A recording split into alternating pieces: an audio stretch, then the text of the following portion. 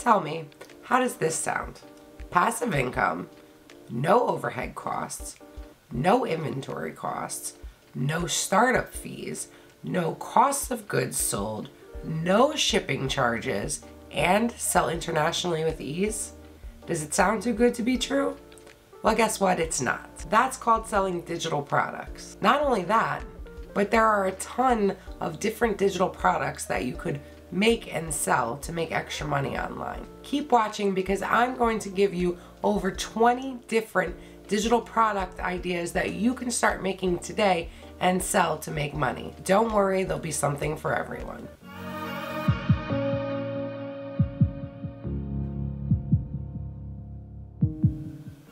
Whether you're looking for a side hustle, a way to diversify your income, or looking to replace your 9-to-5, you really can't go wrong with digital products. Whether or not you're artistic, or maybe you're good with numbers, or maybe you just have something that you want to teach other people.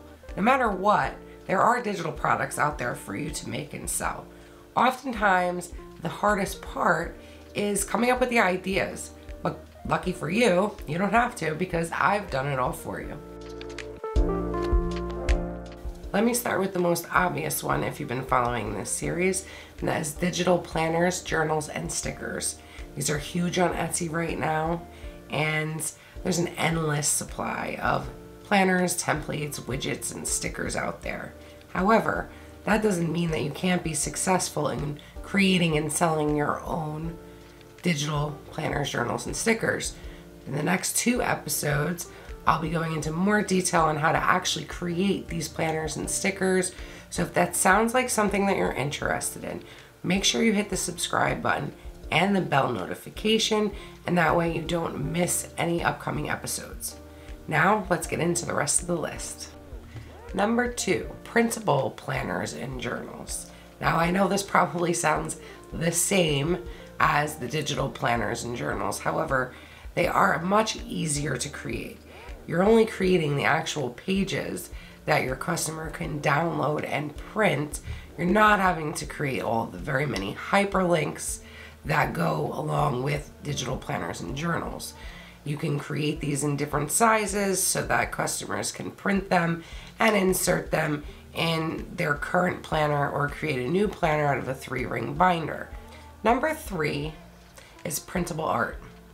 If you have an artistic side and you are good at drawing or creating digital graphics, you can create pieces of digital artwork and sell these to your customers as instant downloads that they can then print out themselves and frame or send to a company to have printed. Number 4 is printable greeting cards, and these can be so much fun to make. I've actually purchased quite a few of these for friends and family. They're a great way to find some unique cards that you can't really find in stores. Also, you can offer customization options so that customers can personalize them. Not only do they love them, but they are willing to pay more money for them. You can do this by creating them in Canva and supplying them with an editable Canva file. Number 5 is templates.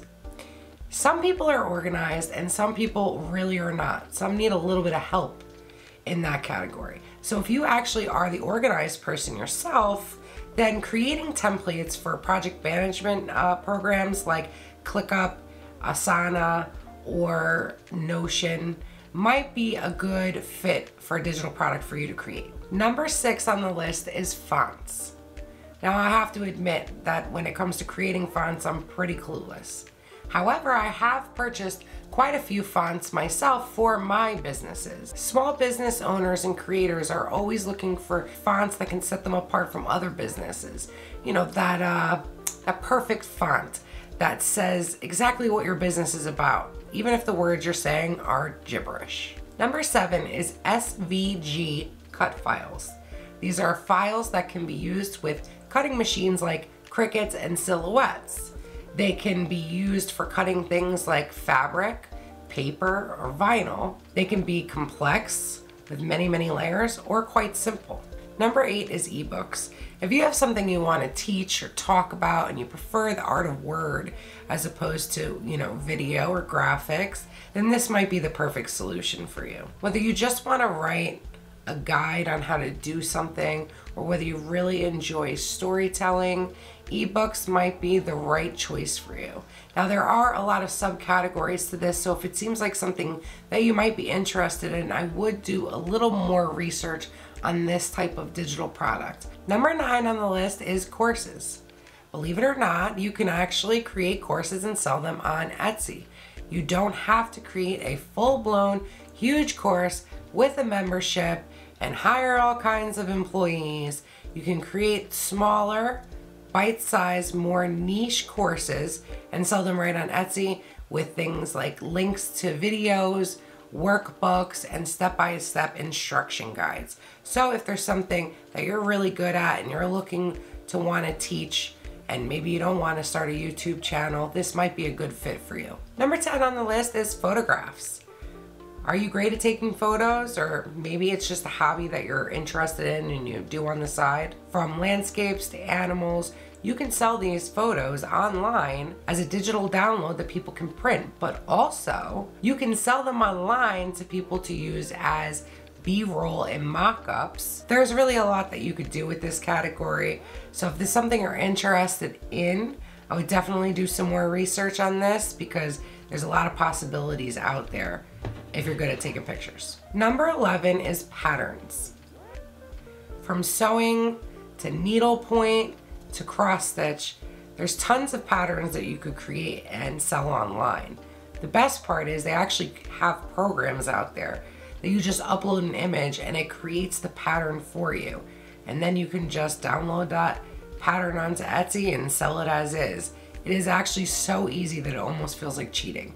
Number 12, graphic packs and or digital paper. If you're good at graphic design and you love to draw and create your own graphics, but you're not really sure what else you can do with them besides just selling digital art online, you can create digital graphic packs that people can purchase and use towards their own finished product. But you can also offer a commercial license, which will allow people to purchase the graphics and use in their own finished products that they will then be allowed to go on and sell. It is a great way to get that next added little boost to the price. Number 13 on the list is brush packs. Procreate is huge right now. People absolutely love this program for creating hand-drawn digital graphics. And while yes, it seems that Procreate has quite a large number of brushes, before you know it, you'll be wanting more and more of those brushes. Trust me, people spend a lot of money on them.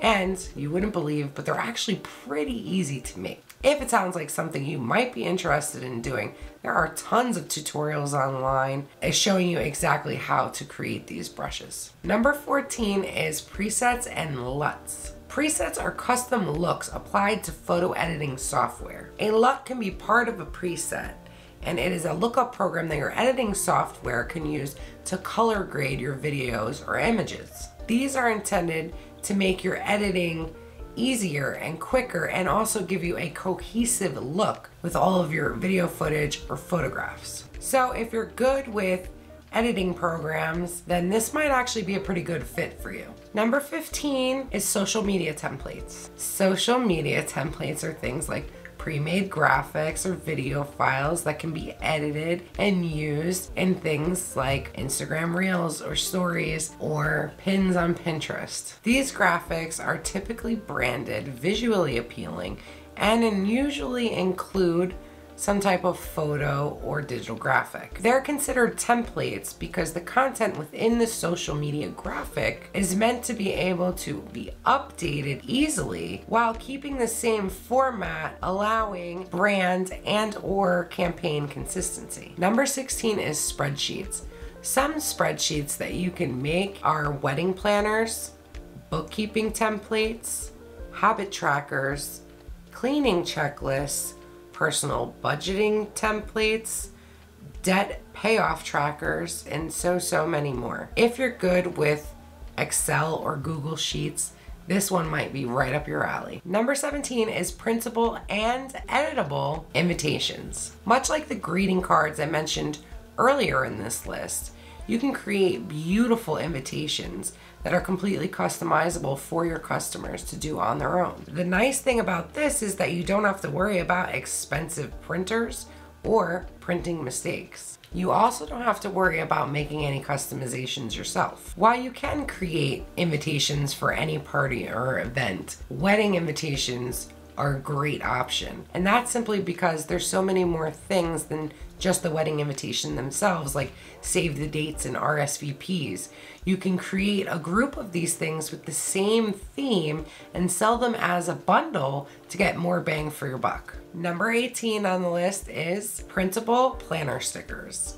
Now, these are very similar to the digital planner stickers, however, formatted completely differently. You should offer these not only as PDFs, but also formatted printable files that are made specifically for the two most popular cutting machines, and that would be Cricut and Silhouette. They each have their own programs, so you would have to format it to each. However, this makes it super convenient for your customer because they can just download the file, bring it into their program, and now they can just print and cut it right away without having to figure anything out or do anything themselves. Number 19 is coloring book pages.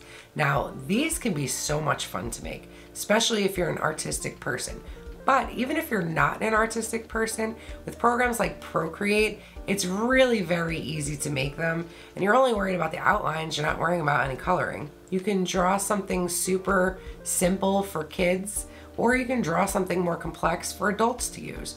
You can sell them as individual pages, or you can sell them as bundles or whole books. Number 20 is resume templates. Job searching is super stressful, and people are usually looking for a way to take some of the stress out of the process. Resumes are the perfect way to do this.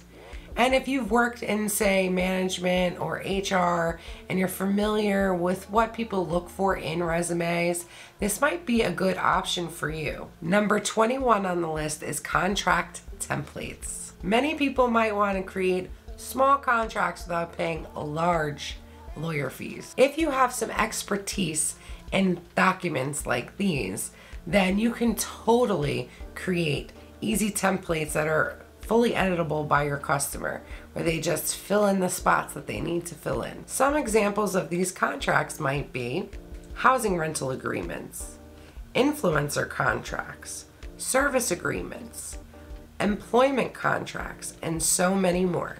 If for some reason you didn't hear something on the list today that piqued your interest, please don't give up hope yet. It's really just the tip of the iceberg. So keep thinking. Think about maybe something that you're good at, something that you're knowledgeable in, maybe something that people you know seek you out to get your advice on. There's really so many other options out there. And if you can think of something that you think would be good that I didn't mention today, please leave it in the comments, because it could really help out somebody else possibly that's struggling with trying to figure out what their digital product is going to be. In the next 2 episodes, I'm going to show you exactly how I'm creating my planners and stickers for my new digital Etsy shop. Even if you're not planning on creating the same type of items, there's still a lot that you can get from those videos. But if not, and you want to skip to episode 5, where we're going to start creating our photos and videos for our new listings in preparation for opening our new shop. Can't wait to see you guys in the next episode.